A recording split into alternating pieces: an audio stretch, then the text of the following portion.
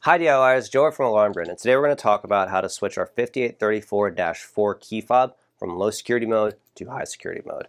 Knowing the difference between low and high security on this key fob is going to save you some trouble and let you get some more features out of this particular unit.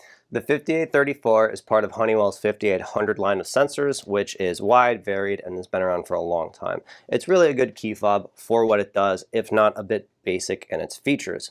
The two operating modes that this key fob has is low security and high security. When the 5834 is in low security mode, it's going to send the same string of characters every time that it transmits to the system. So that means that every time you press a button, it's going to send the same command to the system.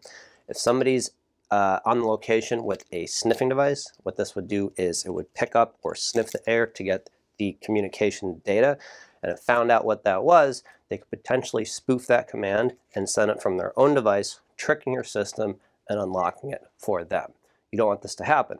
When you put the key fob into high security mode, it's not changing any of the communication on the key fob. It's still staying unidirectional. What's happening though is that when we put it into high security mode, we have to sync it with the alarm system.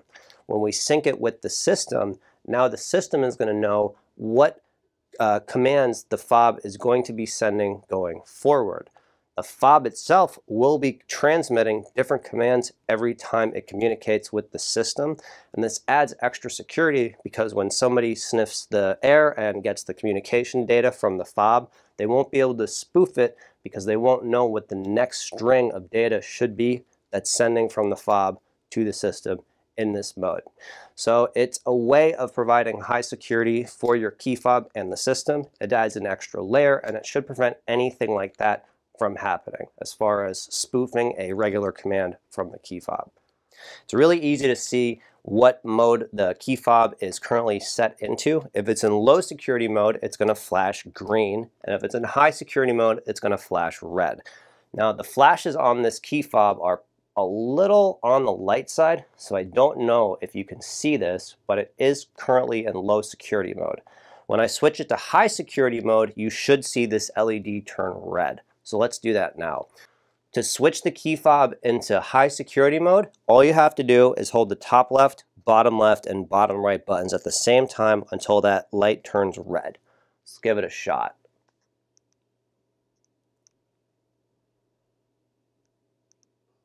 There you go.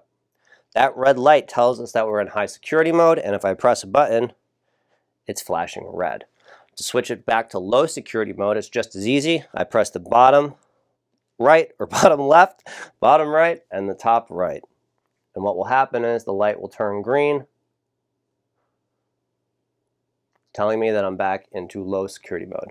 If you do have any questions though about programming the 5834, how to use it, or the difference between high and low security mode, feel free to give us a call at 888-818-7728. Send us an email to support@alarmgrid.com or head to our website, www.alarmgrid.com. That's 3 W's. If you did enjoy the video, feel free to subscribe. And if you want to be notified when we post future videos, hit the notification button below and we'll send you an update when we do so. Thanks for watching and have a great day.